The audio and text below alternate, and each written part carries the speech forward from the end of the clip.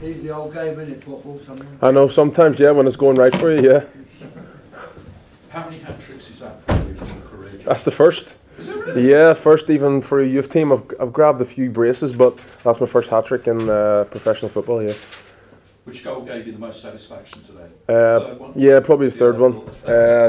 Just being able, to be fair, I have a great relationship with Crofty. His range of passing is fantastic, so I know if they make those runs 9 times out of 10 it's come to me, and then it's just up to me to do the final bit, and today, praise God, it came off.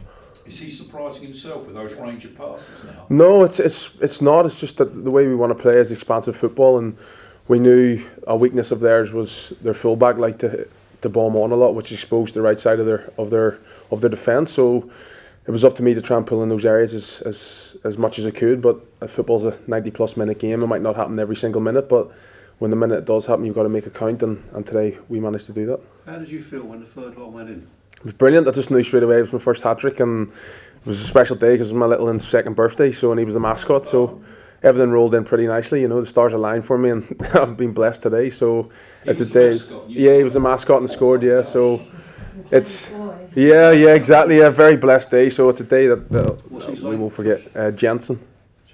As in Button? Yeah, that's the one, yeah. So no, it was a blessed day for me and the family, so just happy to get it out the way, and then hopefully we can kick on and get some payback against Millwall and play next. No, this one's going in the trophy cabinet. No one's touching that one. Is there a trophy cabinet? Yeah, there is. There's a few things in there, but that'll be going straight in when I get home. What's the mood among the players? Are they tired? Are they welcoming this break that you've got coming up, or would they prefer another game in a few days? No, of course. As footballers, we want to play as much as we can, and there's nothing more special than a cup run, especially if you manage to go all the way. But unfortunately for us, that's not the case. But you know, one man's waste is another man's treasure. For us, it's just a time to regroup, rebalance, have a couple of days to refresh.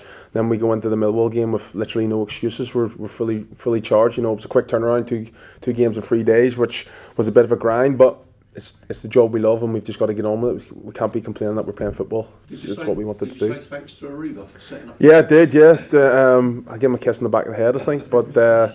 He's a fantastic prospect, coming through the likes of what Charlton have already managed to do from the academy. So it's just another one off the conveyor belt, really, which is a bit cheesy to say, but it is. It's just he's a fantastic prospect, and the manager we have here will be able to nurture him and bring him through and play in the games he's been able to play in.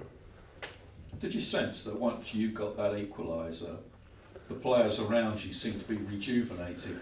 Yeah, I think it seemed to lift them. Yeah, it was a big deal. You know, I think when we played them at their place, no disrespect to them, I think we dismantled them. We beat them 5-1, and it was important that from the first whistle that we sort of tried to take as much as we could, take them back to that mindset that we just continued on where we left off from the 5-1, and they weren't going to come here and try and take the mick basically at the Valley. We needed to put it to them, and when the goal went in weeks prior, we sort of capitulated, and it could have went 2 or 3 maybe, but we managed to rally round, and Joe put in a great ball, and I managed to be on the end of it. So I think that gave us a bit of a lift, and of course the fans they pushed us on a wee bit more, and when you got the support from the 12th man, it just helps even more. Will be the next game against Millwall. Yeah.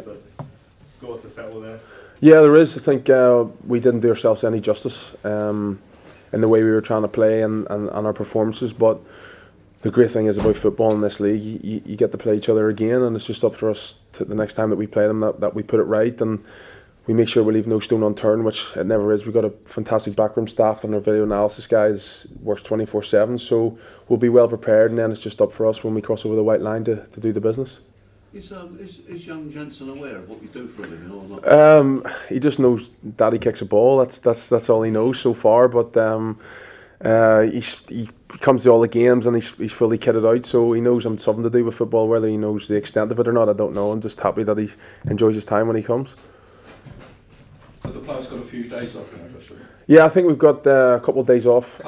Couple of days off, yeah, just to recharge, especially after the game. I think we were going to have tomorrow off anyway, so he's extended it for a wee bit.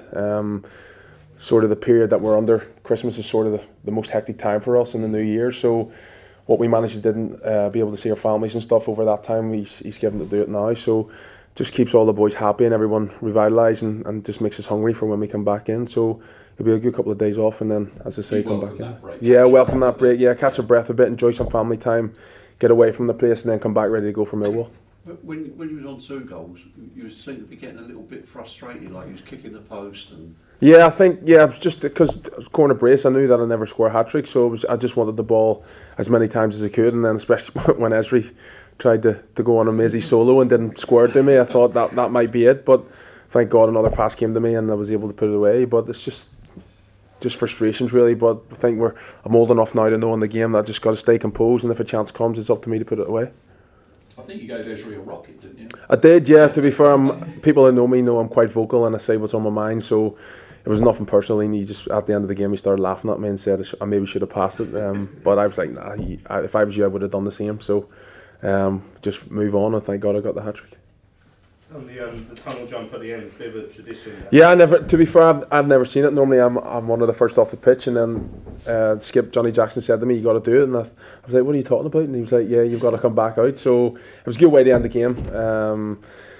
Just end the start of the new year on a high really, and then try and take the confidence and momentum into the next game. So it was nice to get the accolade and the appreciation from the fans, because they stick by us through thick and thin, and they deserve to be entertained, and I think today the majority of them will be able to go home and say that was the case.